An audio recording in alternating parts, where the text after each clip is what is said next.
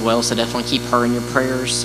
Wyatt Herndon is not feeling well, so talked with him today, and he's feeling a little bit better, but he's still out of it, so keep him in your prayers.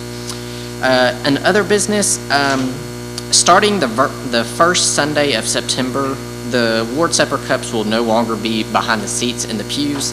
They will be in one of two places. There will be a basket under the table under the mirror, and also one underneath the clock in the foyer. Also, there is going to be a work day here at the building on August 26th, which is a Saturday at 9 a.m. And then also, we need someone to sign up to mow the lawn for September, and also someone to fill the Ward Supper trays for November and December. So if you are able to do that, there's a sign-up sheet, I believe, in the foyer, if you could sign that up. Our first song this evening is going to be 738. 738.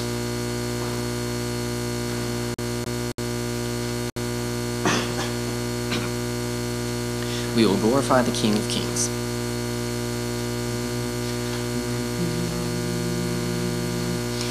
We will glorify the King of Kings. We will glorify the Lamb. We will glorify the Lord of Lords, who is the great I am. Lord Jehovah reigns in majesty. We will bow before his throne. We will worship him in righteousness. We worship him alone. He is Lord of heaven, Lord of earth. He is Lord of all who live. He is Lord above the universe. All praise to him we give. Hallelujah to the King of Kings. Hallelujah to the Lamb. Hallelujah to the Lord of Lords, who is the great I am. This time we'll have our opening prayer.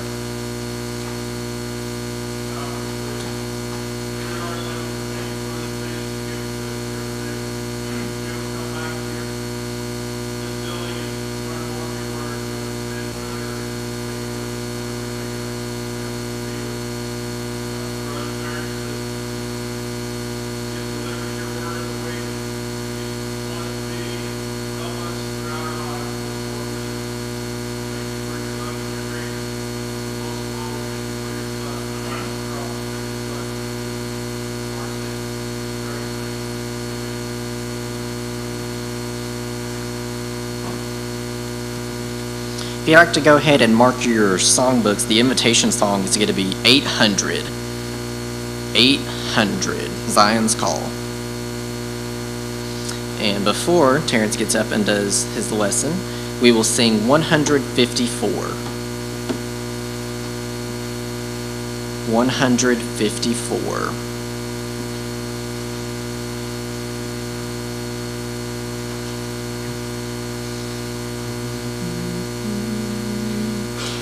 Give me the Bible, star of gladness gleaming, to cheer the wanderer lone and tempest tossed. No storms can hide that radiance peaceful beaming, since Jesus came to seek and save the lost. Give me the Bible, holy message shining. Thy light shall guide me in the narrow way. Precept and promise, law and love combining, till night shall vanish in eternal day. Give me the Bible when my heart is broken, when sin and grief have filled my soul with fear. Give me the precious words by Jesus spoken. Hold up faith's lamp to show my Savior near. Give me the Bible, holy message shining. Thy light shall guide me in the narrow way. Precept and promise, law and love combining. Sure I shall vanish in eternal day. Give me the Bible, lamp of life immortal. Hold up that splendor by the open grave. Show me the light from heaven's shining portals. Show me the glory gilding Jordan's wave. Give me the Bible, holy message shining. Thy light shall guide me in the narrow way. Precept and promise, law and love combining, till night shall vanish in eternal day.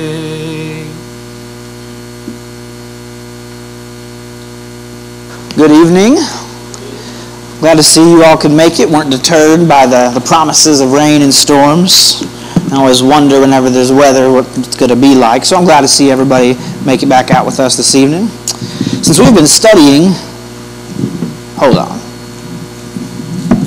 I'll figure this out in a second. But since we've been studying the Sermon on the Mount in Matthew 6 for a little while, as we continue reading through it over the next couple weeks, I wanted to bring our devotional thoughts tonight from the same chapter and maybe stir up our minds before our discussion later on this evening. There we go. And so we took the time to study fasting. We set aside some time. We studied fasting. We took one lesson and looked just at the Lord's Prayer. And then last week on Sunday morning, we talked a lot about the first half of this chapter together. And so tonight we'll talk a little bit about it as a whole. We'll kind of rip a topic from Matthew 6 and sort of springboard from there. So we're going a little bit of a different direction than last week because I want to talk tonight about is spiritual discipline. This concept was kind of thrown around when we studied this chapter. We mentioned it. We kind of talked about things around it. And this might be a new phrase for you, maybe something you haven't heard about, at least not talked this particular way before. But the idea behind spiritual discipline is things you can do as a Christian to help you learn and grow spiritually.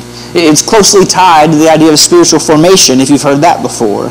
But all of the things Jesus mentions in Matthew 6 are spiritual disciplines. They are ways of practicing spiritual discipline. So I want to talk generally about spiritual discipline for a little bit tonight. And so you can think of these activities as almost spiritual workouts. And again, to be clear, that is giving, praying, and fasting that Jesus talks about in the beginning of Matthew 6. And when you physically work out, whether it's lifting weights or running for a certain distance or floor exercises, stretching yoga, whatever your fancy is, you're training your body. You do things that are hard. You do things that are challenging intentionally to push yourself physically so that by practicing these things, you will make your body stronger. I think they say on a muscular level, you actually tear down the muscle so that you can build it back up stronger. And you do this so that you can be better off. Maybe have better stamina, maybe have a healthier heart, have stronger physical endurance. People who care a lot about this thing will actually have a certain routine, right? Either set outside time every day, either in their week, or so that in the long run, their body will be stronger, will be better. And you may not realize it, but God calls His people to work out spiritually. To be spiritually disciplined. In Deuteronomy 8, very close after the reciting of the law in Deuteronomy 6, in Deuteronomy 8:5, he says, "Know then in your heart that as a man disciplines his son, the Lord your God disciplines you. So you shall keep the commandments of the Lord your God by walking in His ways and by fearing Him." So right after the praising of the law, the giving of the law, the reciting of the law in Deuteronomy, God says His people can expect discipline. They should be disciplined. And so I want to just mention a few verses and look at a few verses that talk about spiritual discipline tonight. This is from Hebrews 12:10. It The Hebrews writer is speaking of God, and he says he disciplines us for our own good, that we may share his holiness. For in the moment, all discipline seems painful rather than pleasant, but later it yields the peaceful fruit of righteousness to those who have been trained by it. So Hebrews talks about discipline being good, about being perhaps a little challenging, but yielding the fruit of righteousness. We've seen over and over as we've been studying the Sermon on the Mount in Matthew 5 and Matthew 6, Jesus talking over and over about this call to be righteous. And so understand that when we talk about discipline in this context, it's not necessarily the pain or the struggle we sometimes think of when we hear discipline. Sometimes if we're going through a particularly rough period in our life, or we're dealing with either incredible trials or we're dealing with personal tragedy, we might say that God is disciplining us. And while that's true, that's not quite the same kind of meaning behind discipline that we're talking about tonight. That is almost a hardening process. But the discipline we're talking to is more of a training, a practice, a regular thing. It's not just that sometimes things are good and sometimes it feels like God is disciplining you, but this is something that is a part of a routine that you do on a regular basis. And so the Hebrews writer talks about discipline as it might be challenging. It might be uncomfortable for a little while as you work to improve yourself. And I bring this particular verse up because I think so often, as we kind of mentioned this morning, but so often when things get uncomfortable for us, we run. Our instinct is to withdraw. Our instinct is to walk away or even run away from something that makes us uncomfortable. But as we talked about this morning, we cannot just ignore the parts of Scripture that make us uncomfortable. And in this case, when you are growing spiritually, there might be some discomfort. Believe it or not, I remember being kind of a young boy and going through growing pains. I don't know what they did because I did not grow, but I do remember the pains. In the joints and in the shins and there's a reason the expression growing pains is what it is. They're not called growing fun. It hurts. Growth hurts. And so when we're growing spiritually, there might be some discomfort. I had a professor at Heritage. He over and over, he talked about the expression of stretching yourself. And he said, whatever you come here to do, whether your goal is to be a youth minister, whether your goal is to be a missionary, whether your goal is to be a pulpit preacher, he said, I encourage you to stretch yourself and not just pigeonhole and say, well, I'm good at this one thing, but I want you to grow and to stretch yourself so that you can become good at a variety of things. And he said that because, well, stretching hurts. Being stretched hurts a little bit. In the context of what Jesus is talking about in Matthew 6, the first time you pray, if it's the first time you've prayed in a while, it might feel a little awkward. I can't tell you how many times I've talked to somebody who, when asked about why they're discouraged in prayer, like, well, I just haven't done it in a long time, and I just don't know what to say. I don't know how to talk to God, and we'll talk about some difficulties in prayer later on in our class, in our discussion. But growth is uncomfortable. Fasting would certainly probably make us uncomfortable for the first time. But Jesus says to do so produces righteousness. It produces a spirit that is dedicated to God.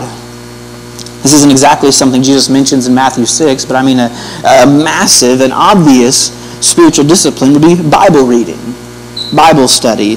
Bible study can certainly feel uncomfortable. It can be difficult when we're growing and learning in that department. When you're trying to read, but you're not sure what's going on. You're trying to understand it. It's hard to wrap your brain around it. That's why one of my main goals in our adult Bible class is to equip us with tools that we can take home so that when we study these passages, we can understand them just a little bit clearer. That it can be that much easier to study on your own going forward. But sometimes there's a sharp learning curve as it comes to interpreting and understanding God's Word. It can certainly be intimidating to do so for the first time. And so Hebrews 12:10 tells us we can expect some discomfort, some challenges when we first take on spiritual disciplines. I believe I've told this story before, but every so often in chapel service at Heritage, if you go to chapel service at a Christian college, you have the prayer, somebody leads a song, somebody reads some scripture, and somebody offers a little 5-minute, 10-minute, 30-minute sometimes, devotional thought, lunches afterwards, so they get a little antsy at about 20 minutes. But every so often, our dean of students would go up there and he'd say, okay, guys, it's new chapel week. And what that means is students who have never done it before get up there and they lead a prayer, they lead a song, they read scripture, they give a devotional thought that have never done it before. And every time before he'd get up there, he said the same thing. Travis would get up there and he'd say, growth is hard. It's uncomfortable. It's uncomfortable to watch. It's uncomfortable to listen to. It's uncomfortable to be a part of. I'm sure all of us have been a part of the growth process of maybe somebody leading a song for the first time or even preaching for the first time. In a similar vein, I'm very grateful to our congregation, to the men and sort of the leadership for their commitment to our fourth Sunday night service and expanding that not just to youth but to anyone who wants to become more comfortable in leading songs or reading scripture in front of the congregation. For us as Christians, as the individual, growth is painful. And so it's important for us as a community, as a church, to embrace that, to assist those who are committed to growing and developing themselves in ways that they just might not have before. But it's important just on that individual level that as Christians we understand sometimes it's just part of the process. Paul speaks regularly of spiritual discipline in his letters to the churches. In 1 Corinthians 9, a passage we referenced this morning in our Bible class, from 1 Corinthians 9, verse 24, a very famous passage, Paul says, "Do you not know that in a race all the runners run, but only one receives the prize? So run that you may obtain it. Every athlete exercises self-control in all things. They do it to receive a perishable wreath, but we a imperishable. So I do not run aimlessly. I do not box as one beating the air, but I discipline my body and keep it under control, lest after preaching to others, I myself should be disqualified." Paul says here that discipline is not just good, it's not just beneficial, but it's actually necessary in a Christian walk. And he speaks especially from the position of one who's a teacher, one who's going to preach, one who is going to take any sort of leadership. He says, I especially must be disciplined. It is necessary that we discipline ourselves. Paul says he does so for self-control, that he might run to compete, that he might run to obtain that prize. We spoke this morning about smart investing, or investing in the way that Jesus calls us to, working for the right rewards. Certainly heaven is a prize worth practicing for, worth training for, worth disciplining ourselves for. One last scripture I want to share. This is from 1 Timothy 4. 1 Timothy 4, beginning in verse 6. "If you put these things before the brothers, you will be a good servant of Christ Jesus, being trained in the words of the faith and of the good doctrine that you have followed.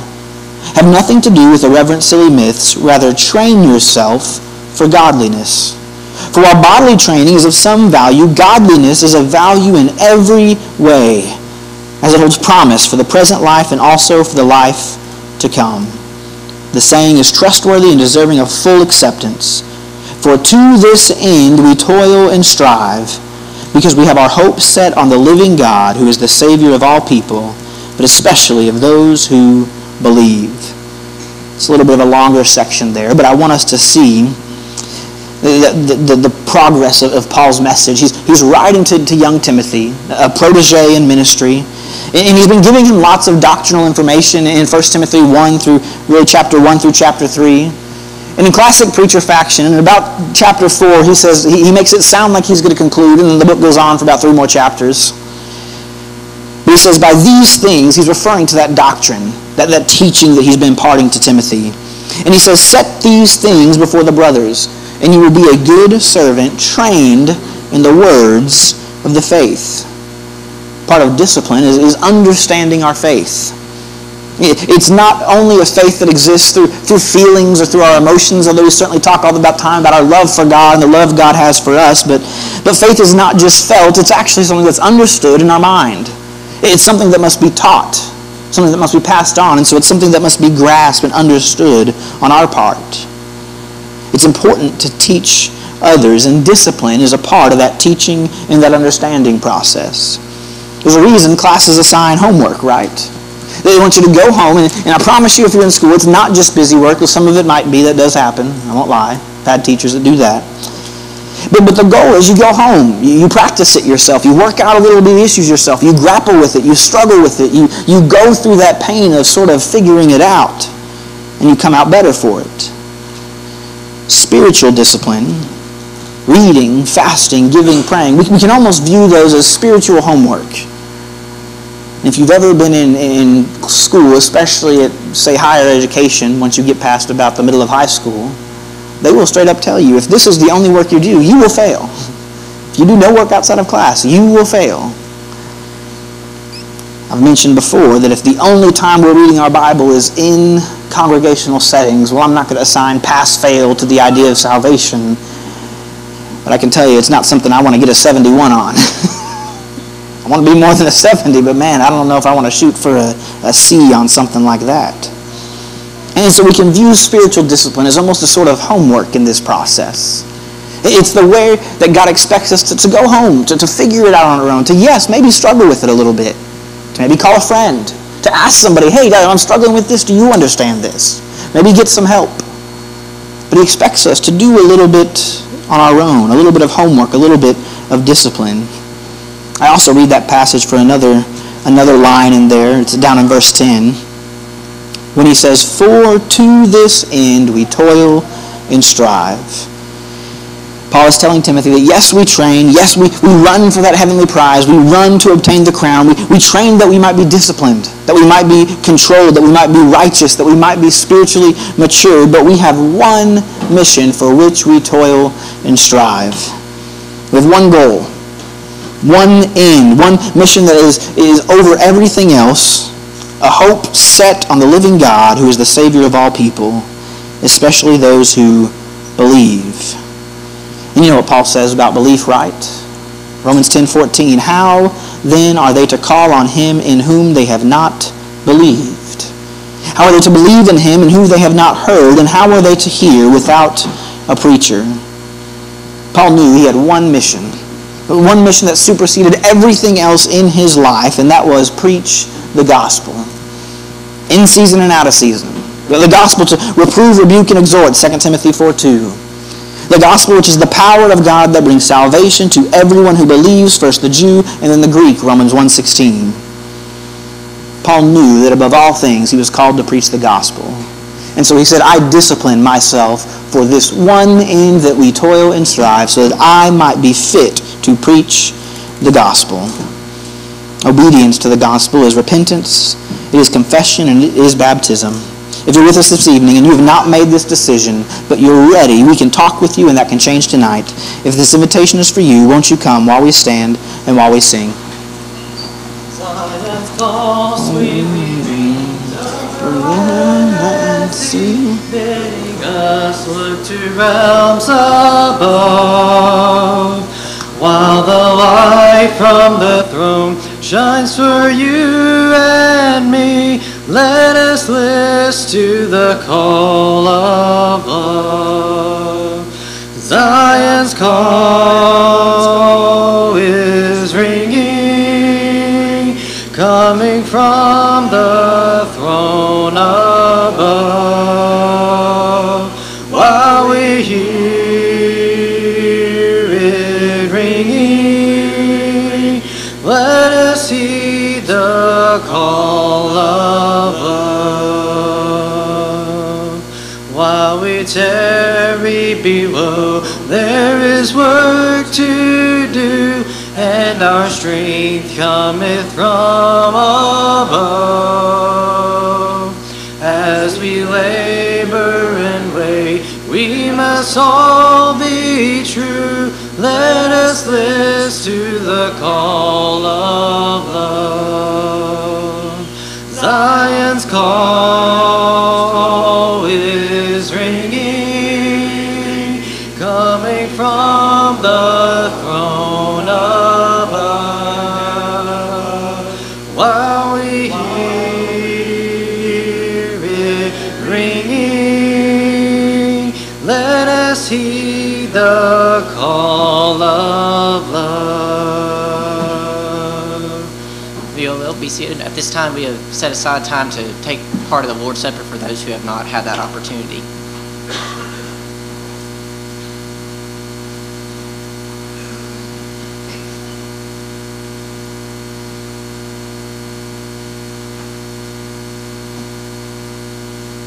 Pray with me.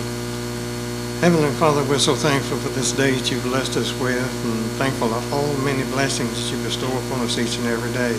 Most of all, Heavenly Father, we're thankful for Jesus and the great sacrifice that he made for giving his life upon that cruel cross for our sins.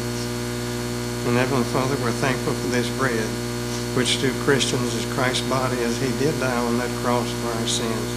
We pray that those who partake will do so in a well-pleasing manner. In Christ's name, amen.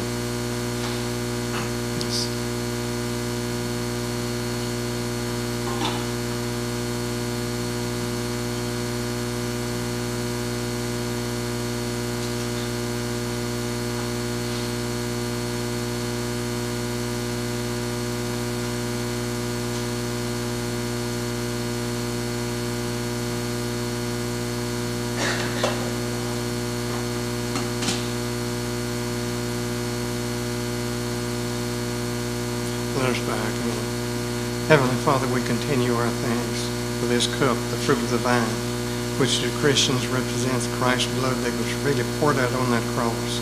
We pray that those who partake will also do it in a pleasing manner. In Christ's name, amen.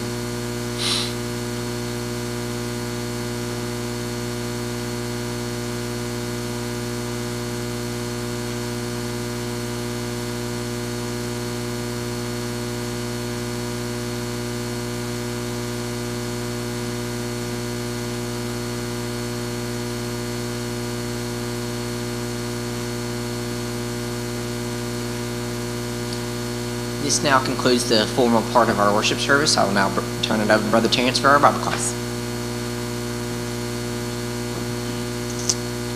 Right.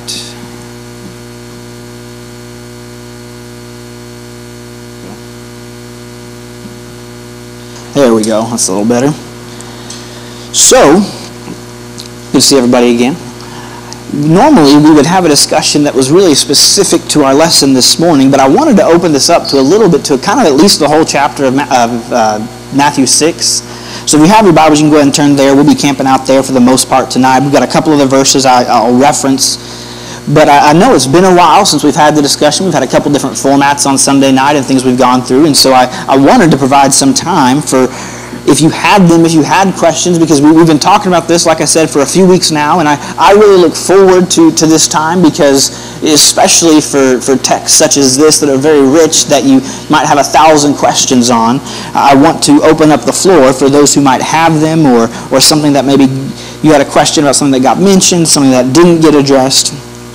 And so maybe I'll just start with sort of a generic question as to what parts of chapter 6, or even the Sermon on the Mount so far, have you found particularly either challenging to deal with, to wrestle with, or maybe just convicting from where you're at in your own life right now?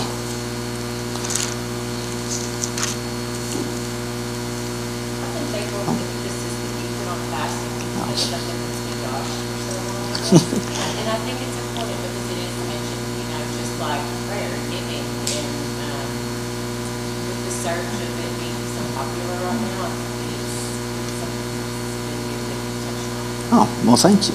I was not fishing for compliments, but I'll take it.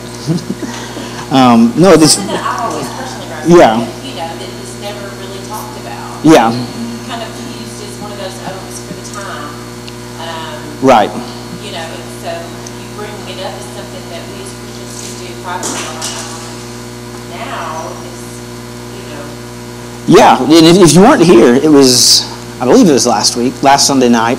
Last weekend was a bit of a blur, but I believe it was last Sunday night. We talked specifically about fasting and looked at some examples. And yeah, you bring up a great point. And I even kind of said a little bit of disclaimer that there's a lot of Christian interpretations on this. This isn't something, to me, it's a salvation issue that you got to agree with me or not on it. But I would tell you that nobody else reads Matthew 6 and says, well, praying was just for that time, or that giving to the poor was just for that time. And something I didn't get to talk about a whole lot, and we'll kind of, the way I have this structured is I have some notes really on each section of Matthew 6, so if we get all the way to money and treasure like we talked about this morning, we'll get there. If not, we'll kind of do this in two parts, because next week's lesson in the morning will be from not being anxious, and we'll talk in that last third of Matthew 6 will be our sermon next Sunday morning. So next week, Sunday night, will be really the same thing as tonight. We'll kind of just keep going through some of our extra notes and discussion points from Matthew 6. So I say that to say if we get to verse 19 specifically, cool. If not, it's not a big deal. We'll get to it next week as well. But I appreciate you mentioning that about fasting, because one of the many things I did not get to in our lesson on fasting is just if you read really verse 1 through about verse 18, and there's a reason we dealt with the Lord's Prayer separately, because he gives that example prayer, so it makes it seem like his section on prayer is longer than the other two. But really, Jesus' sermon, or his speaking format, is the exact same structure. Verse 1 through 4, and then verse 5 through 9, and then verse 16 through 18, all kind of mimic each other. Like he really is saying sort of the same things about each of these disciplines. And so it's so funny to me that we would come to one conclusion with one, but one conclusion with the other two, when Jesus is pretty clearly saying the same thing about each of them. And so, yeah, I think it is important for us to at least consider that that is a spiritual discipline that he says is out there, that is an option.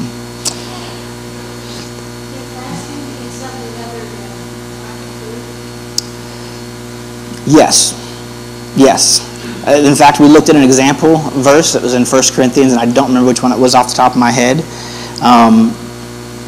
It's very common. I mean, in fact, so I don't talk too much about what we would call the denominational world does about X, Y, or Z, but there are several things that, for example, the Catholic Church does that they do that I said we could think about mimicking, not because they do it, but because we have history that, well, the disciples did it.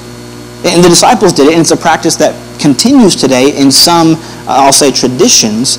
But we have evidence, for example, that, yes, the early disciples fasted. It makes sense. They were Jewish. Fasting was not new to them at all. We'll talk about that a little bit more when we get to prayer. But another example was...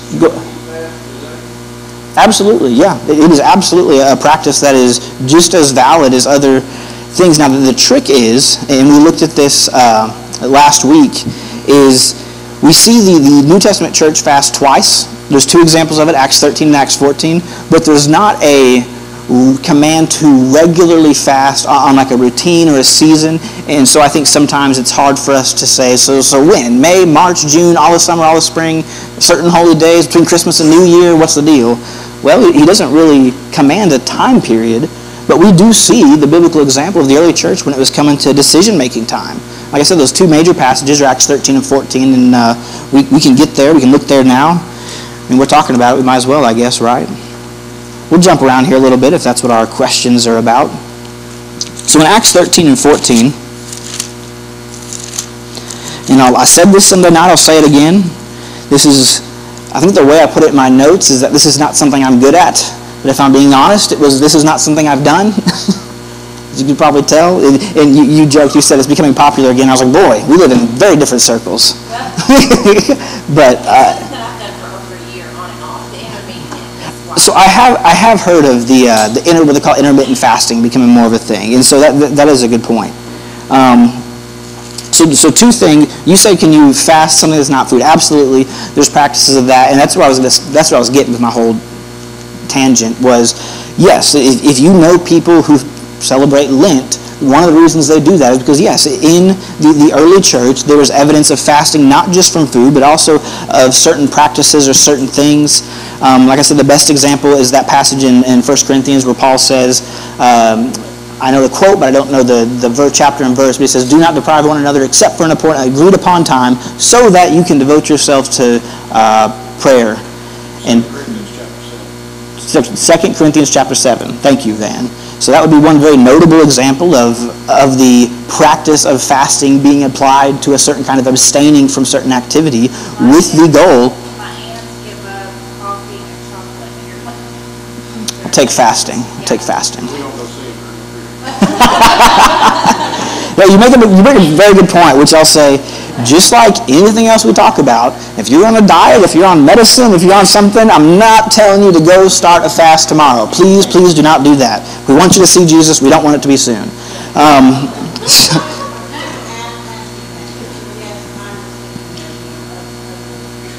Yeah. Right.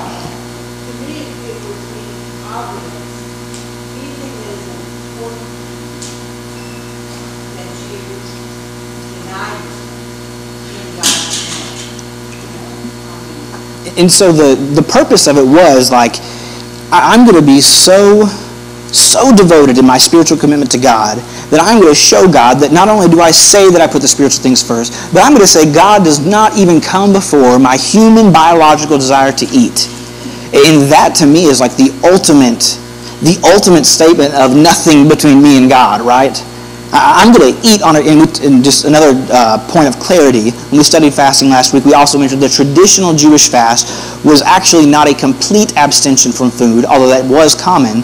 But when you see somebody say they fasted for 40 days, they're not a miracle of science. They didn't just wither away and die into day 41. It was fasting, and you did not eat until a single meal after the sun went down.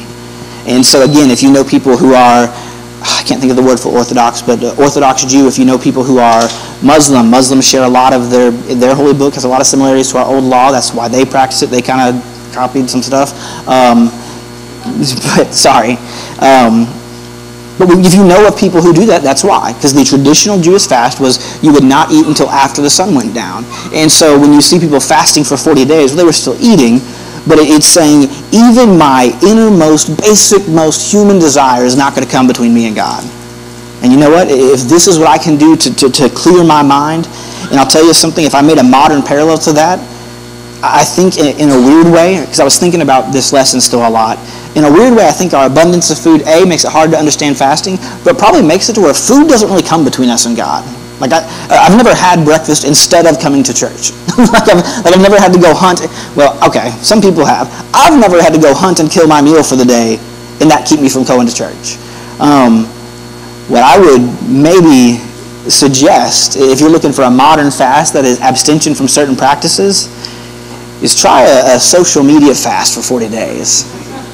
You talk about coffee making you irritable, or caffeine. Because I would say, if I was to pick something that was not food, but a modern parallel practice that I would say, for the most of us, it probably gets in the way of us focusing on God, that's going to be up there on the medal stand for me. So I'm glad you bring that up, because the goal was like I said, it's the number one thing of saying, like, I'm going to deny myself in every single way, every desire of the flesh, and put God first. And so I'm going to eat on this kind of schedule because because I can, like just to do it. And so if I was to say something that is actually such a huge part of our lives that it can sometimes get in the way of focusing on God, I think that would probably be a decent place to start. Absolutely. You always see prayer and fasting, fasting and prayer, prayer and fasting.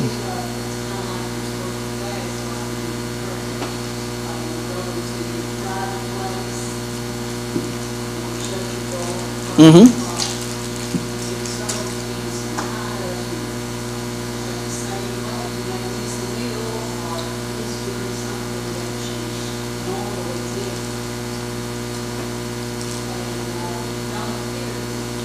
Yeah.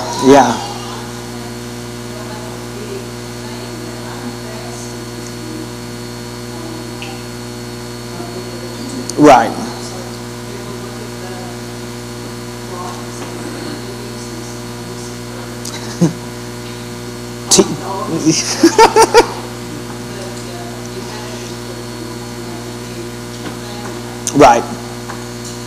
Right, which for some of us, depending on how difficult the thing is that we're removing, it can be pretty hard not to be, why are you so grumpy? I haven't eaten anything, that's why. Yeah, I would agree.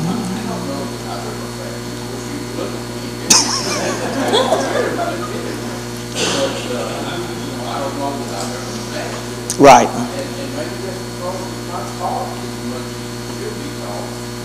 I would say it's one of those things that I would say is a great example of something that we're like, I don't know what to do with this, so I'm just going to go over here and keep reading. Because it is kind of odd.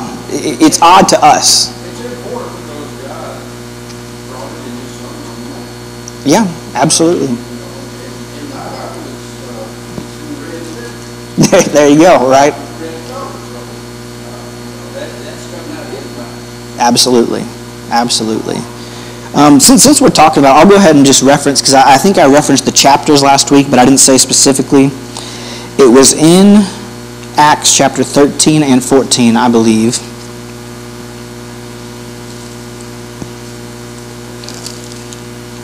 And there was two times. One was when they were in some point of conflict, and when they were trying to resolve it.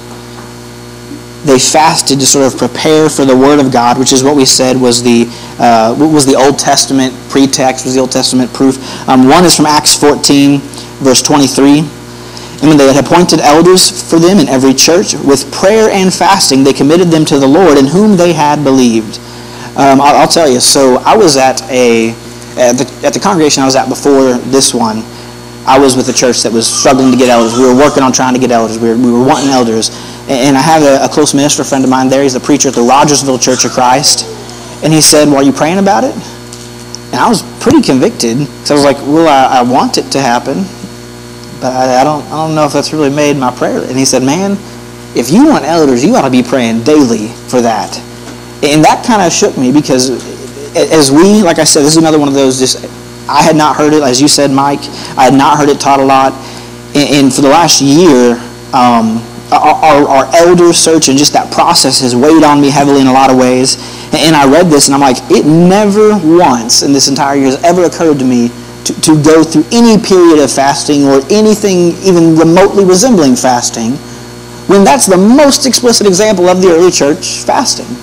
And it says for a period of time they devoted themselves to prayer and fasting. They committed them to the Lord in whom they had believed. And that is I know there's another one. If someone else finds it, feel free to holler it out. But I know there's another one right around here that I'm missing. Oh, well, okay. Should ask you guys first. 13 what? 13:2. If you didn't hear them, 13:2. It's when Paul and Barnabas are sent off because they're committing them to a mission. They're sending them off really like missionaries. And while they were worshiping the Lord and fasting, the Holy Spirit said, set apart from me Barnabas and Saul for the work to which I have called them. Then, after fasting and praying, they laid their hands on them and sent them off. And so that's particularly interesting because it talks about in the context of worship. So I don't know if that was all day on a Sunday or what exactly that means. It also talks about fasting as like a very active activity, as something that, again, like we've said, where instead of eating, you're not just not eating, you're not just so busy that you don't have time to eat, but it actually says, no, rather than setting aside time for a meal, they're setting aside time to focus on God, to pray to God, to expect an answer back from God on this decision that they're wrestling with, that they're facing. So,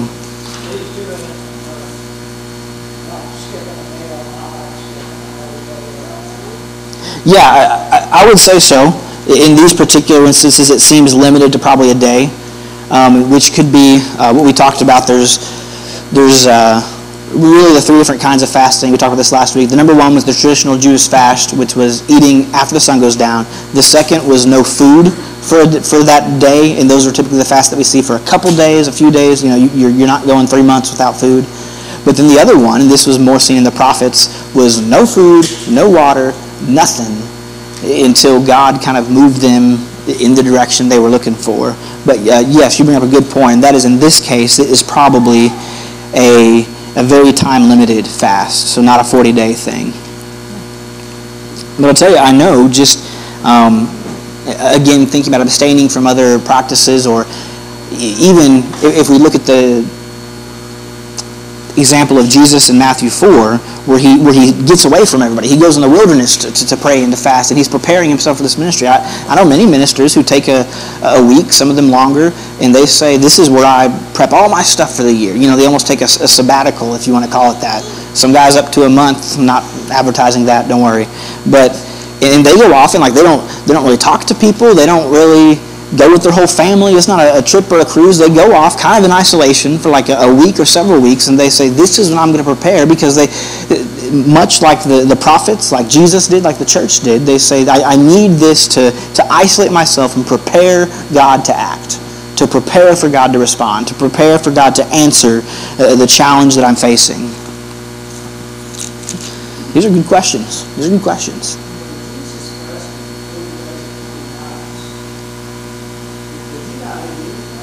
That's almost certainly the traditional Jewish fast, which was not eating during the day, but having a meal after the sun went down. Not a scientist, but if the water is Gatorade and a protein shake, you might make it 40 days without any food, but I think, unless there's something miraculous going on there, which it does not hint that there is, that's probably the tradition, because he's also not the first person to fast for 40 days. Fasting for 40 days is a pretty, I almost want to say, standard time for the prophets, and that is almost certainly the no food or drink until after the sun goes down. And when the sun goes down, you have kind of a one big meal, and that's when you eat and you drink all your water.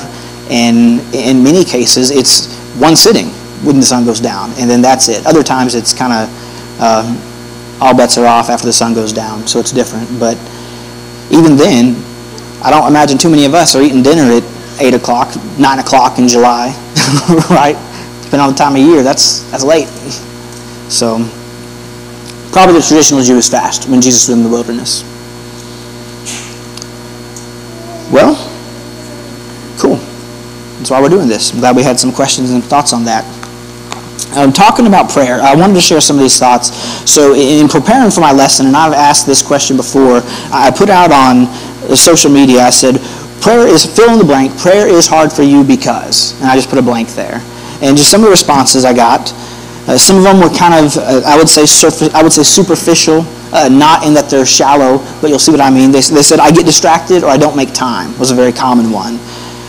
And I think of that, that's where I think even though Jesus is talking about going into your closet to be quiet and to not be showy about your prayer, I think if you're someone who gets distracted, maybe just start with finding some time alone.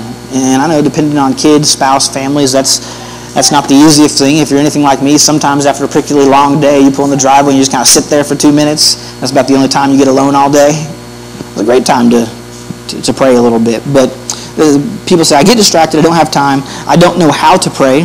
I think we kind of addressed that in our study of Matthew 6. But some other ones, and this is just maybe this could resonate with you, or I don't want to think about the things I know to pray about. Somebody said that. I thought that was very convicting. They said, I know I should pray about these things, but I don't really want to dwell on the things I'm doing wrong. I don't want to dwell, take time to, I know I need God's help in this area, and they bring up the great point that lead us not into temptation, deliver us from evil. That's a great part of that. Not that I can't remember if we talked about this specifically or not, but as James talks about, not that God tempts us, but the word there is actually almost testing, like not a trial by fire, but like I'm going through or I'm preparing for a large test or a particularly large trial. He's got a lot of comments he doesn't know how to put into words, I guess. But they said, I don't want to think about the things I know that I need to pray about. And I would say, yeah, praying about things you feel convicted on things you're still struggling with. I think sometimes we get kind of uncertain, be like, well, I can't talk to God about my sin. I got news for you. God is God. There's no secrets with God. So exactly, yes. He said he already knows it. And that was something, one of the many categorizations I saw this whole chapter was how to be real. Right? Because Jesus is saying, don't do it fake, don't be a phony, don't be a hypocrite, don't be showy, don't do it for them, do it just to do it for God. And I would argue one of the biggest problems in Christianity today, or at least with the church today, is the reputation of hypocrisy. I'm sure you've dealt with it. I can tell you I deal with it. I hate it, but it is out there. That we do things to be seen, that we do things to be showy, that we do things to put ourselves as sort of looking down on other people. And I heard somebody else, another commenter, say this from this passage about the church is, we want to hide our sin, but publicize our holiness. We want to hide our sin and publicize our holiness, and Jesus says we should be doing the complete opposite. That we should be open and able and comfortable confessing our sins to one another, as the Bible says many, many, many times. But we should be private about our holiness.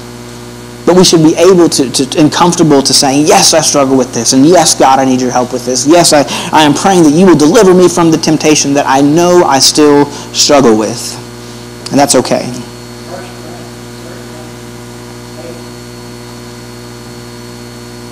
1 Corinthians 13:8.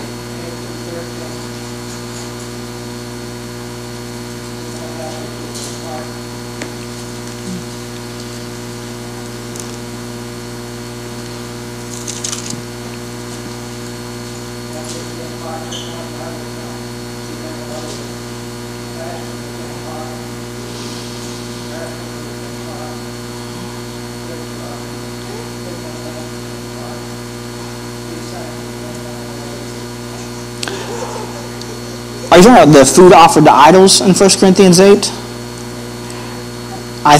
My understanding is 1 Corinthians 8 is...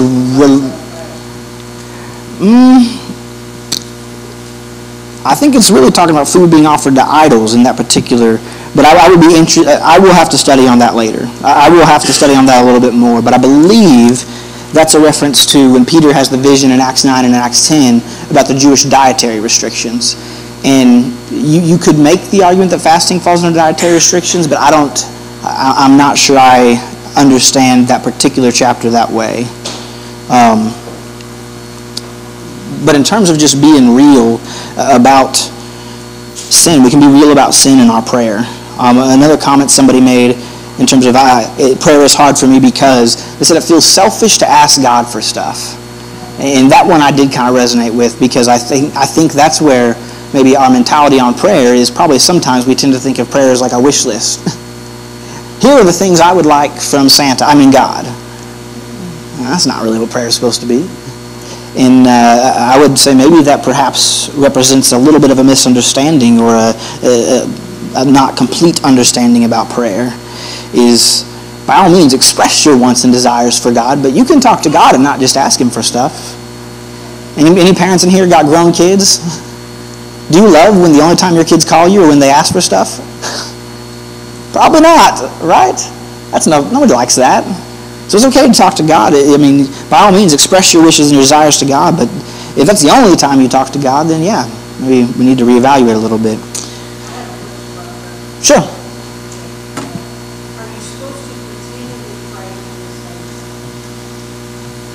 saints?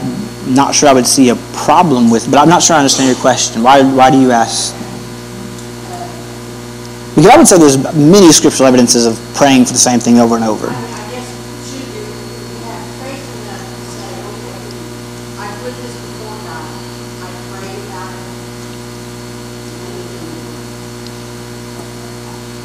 it. I see where you're coming from, and I could probably give a fuller answer sort of off the record or after class, but I would say just from a scriptural standpoint, we're going through the prophets on Sunday morning right now, a little repetitive in the prayers. Just a little bit. There's a little repetition in the prayer there. So I would say it's perfectly I don't think it demonstrates a lack of faith at all. But then you get into, if... I think it's very subjective, but I would say I don't see a scriptural example against it at all. Kind of on that note, I wanted to read just a few verses because I've referenced this several times since we're talking about prayer. I want to read this from Lamentations 3, and then I'll probably go ahead and close us in a word of prayer. But I wanted to read Lamentations 3 because when we talk about honest prayer, you guys have heard me mention several times the honesty of the prayer of Lamentations. And Lamentations is 5 chapters. In chapter 1 and 2, Jeremiah is just completely grieving. He's very open about his emotions. He's angry, he's upset, he's tearful, he's bearing his soul to God. And then in chapter 4 and chapter 5, he begins to proclaim God's holiness and God's righteousness. And I want us to read a few verses of chapter 3 because we see his transition right here in the middle of Lamentations chapter 3. And so this is kind of the crux, the heart of the book. And I want to read a few verses from Lamentations chapter 3 and then maybe open it up for a little bit extra comments or any other thoughts, but then afterward we'll go ahead and close in prayer. From Lamentations 3, and we'll read the first few verses and then I'll skip down at a certain point. Lamentations chapter 3 beginning in verse 1. I am the man who has seen affliction under the rod of his wrath. And Jeremiah is speaking about God here. He has driven me and brought me into darkness without any light. Surely against me he turns his hand again and again the whole day long. He has made my flesh and my skin waste away. He has broken my bones. He has besieged and enveloped me with bitterness and tribulation. He has made me dwell in darkness like the dead of long ago. He has walled me about so that I cannot escape. He has made my chains heavy. Though I call and cry for help, he shuts out my prayer. He has blocked my ways with blocks of stones. He has made my paths crooked. And I want to pause there for a second Because if we looked at this, if we broke this down theologically, and we'll talk about the problem of doing that when we study the poets in a few months, but if we broke this down theologically, we're like, well, Jeremiah, God doesn't not hear your prayer. Well, Jeremiah, God isn't the one who makes you dwell in darkness. No. But I want you to understand that how many of us, when someone is grieving and they say something or they cry out or they don't understand, that is not really the time for corrective theology. And in case you didn't know that, I have not learned a lot in my few years of ministry, but one thing I have learned is that when someone is going through the hardest thing they've ever experienced in their life, that is rarely, sometimes depending, but that is rarely the time to be like, well, that's not really how God works. You don't need to think that way. Jeremiah is expressing what's on his heart. And he's not necessarily saying that this is how you should view God or how God does work, but this is what I mean by honest prayer. He said, yeah, it feels like I can't get out. It feels like I have no escape. He has made my chains heavy. Though I cry and call for help, he shuts out my prayer. You ever feel like God has shut out your prayer? I can sit up here in the pulpit all day long and tell you, well, that's not how God works. Of course God hears prayer. But sometimes it feels like God shuts out prayer. Skip down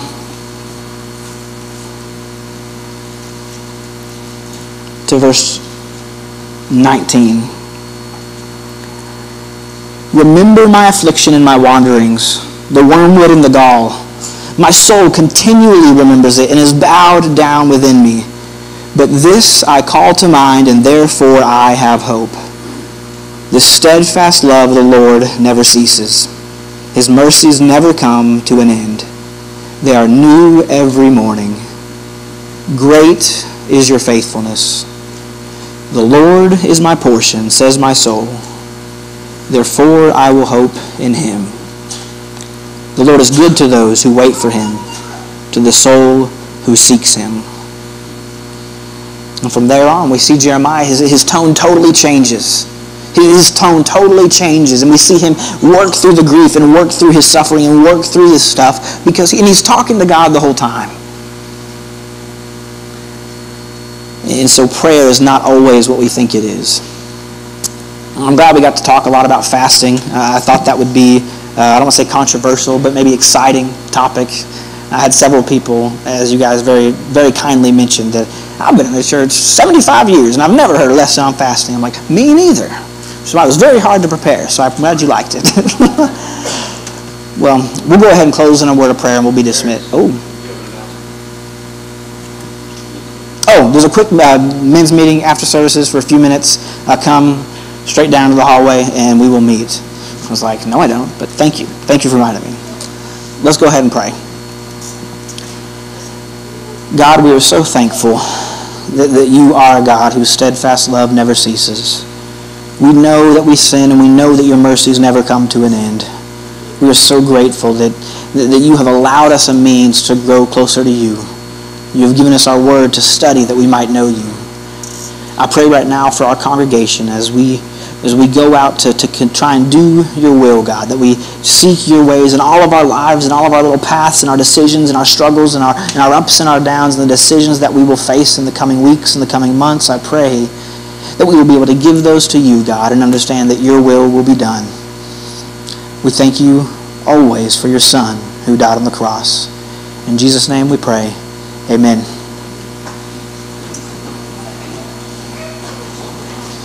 Whew.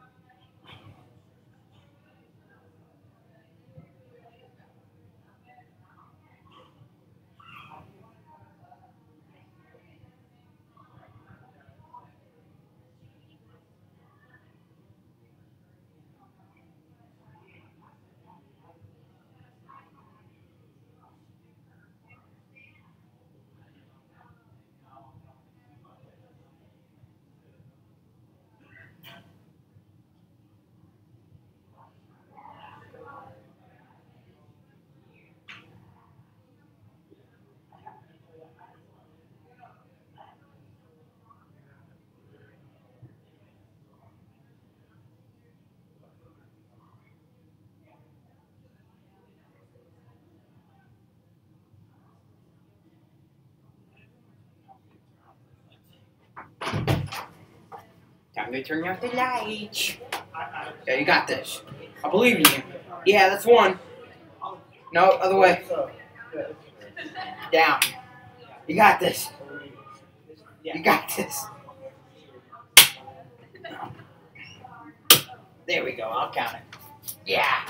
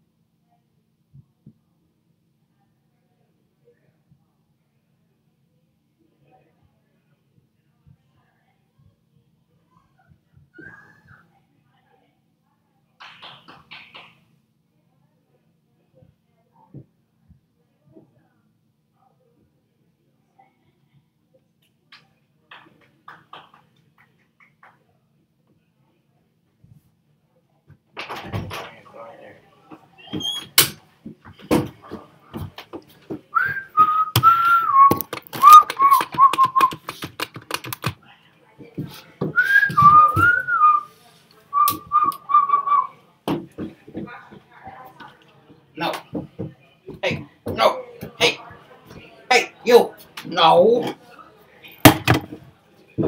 Hey. Why can't you just wait? No.